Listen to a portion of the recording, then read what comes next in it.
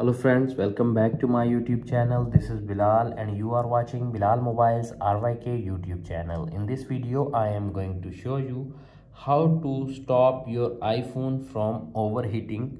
So guys, without waste your time, let's start this video. Many users have facing their issue after iOS 16.4 update. iPhone is overheating. So guys, simply solution number one is close all apps. Like you can see appears on screen, I am already closed apps. Like open the apps, go back, and this you can see close all apps and fix your problem. Number second, restart your iPhone and fix your problem. Tap on general, tap on little bit scroll up, tap on shutdown, dragging the slider to right side, and after 1 or 2 minutes turn it on back and fix your problem. Number 3 is switch to an official Apple charger. Number 4, use aeroplane mode. Tap on settings, airplane mode, turn it on, and after 10 to 20 seconds turn it off back and fix your problem.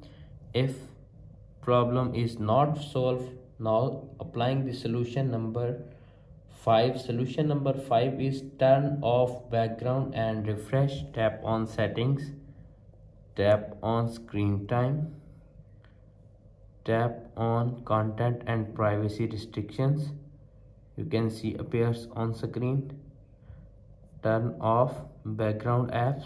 You can see simply toggle turn it on, and content and restrictions, it will take some seconds to wait. You can see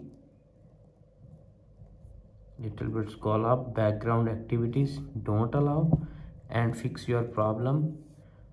If solution number 5 is not working, now applying the solution number 6. Solution number 6 is turn on auto brightness. Tap on settings app, tap on accessibility, tap on display and brightness, little bit scroll up. You can see appears on screen auto brightness is already turned on. If turn it off, toggle turn it on and fix your problem. If all solutions are not working, now update to your iPhone to the latest iOS version. Tap on settings app, tap on general, tap on software updates, checking for updates. If update is available or pending, download and install the update and fix your problem. That's it. After watching this video, I hope you will all know how to stop your iPhone overheating problem on iOS 16.4.